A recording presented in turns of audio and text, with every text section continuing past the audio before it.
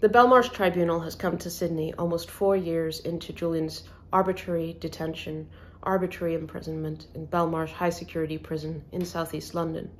Julian was arrested on the 11th of April 2019, and every day since then he has been in a cell in this horrible place alongside actual criminals and convicts and dangerous individuals.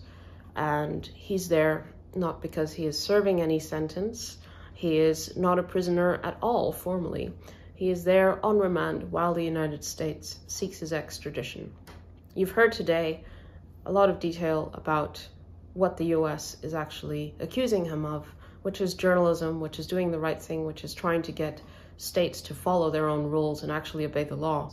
Julian's work has been an indictment of how the United States and its allies have conducted themselves during the wars, the illegal wars in Iraq, and the illegal detention of detainees in Guantanamo Bay, and the US interference, for example, in Spain and Germany and Italy, in their attempts to put US citizens on trial for kidnapping and torturing European citizens on European soil, and derailing those attempts.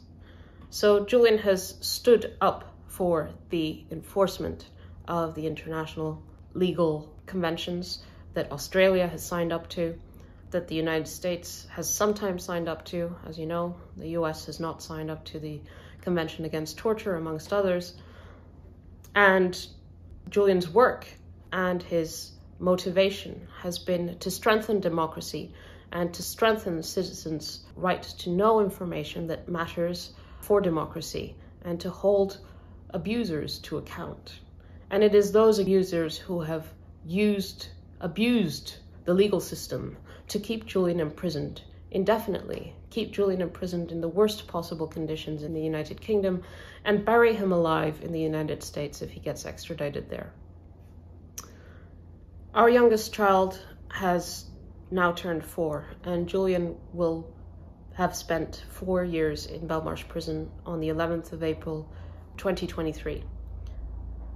And as time goes by, you have these anniversaries. They come and go, and for some it's just a number, but for us it's our lives. It's our past, it's our present, and every day that passes, it's our future. Julian's day-to-day existence is made tolerable through his contact with the outside world, a contact that would be impossible if he were extradited, and a contact that, even in its minimal form, is a lifeline. There is no pretense that what is happening here is a legal process, a legitimate process. This is a political case. This is the CIA director, the Secretary of State, putting pressure on the DOJ to extradite Julian. It is not his place, but he admits it himself. There's just no question that this case has political origins, that it is a criminal endeavor by the Trump administration, now pursued or continued by the Biden administration. And so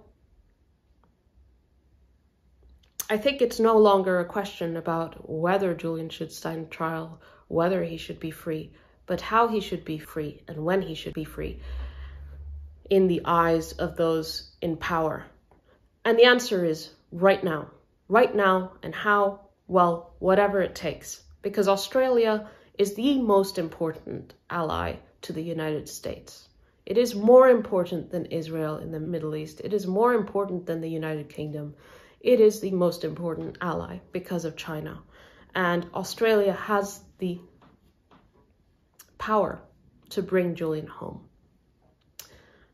The Prime Minister, more than anyone, holds Julian's fate in his hands.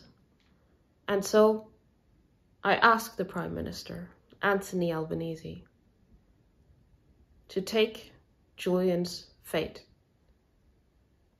in his hands and bring him home to us, bring him home to our kids, bring him home to me, and end his suffering.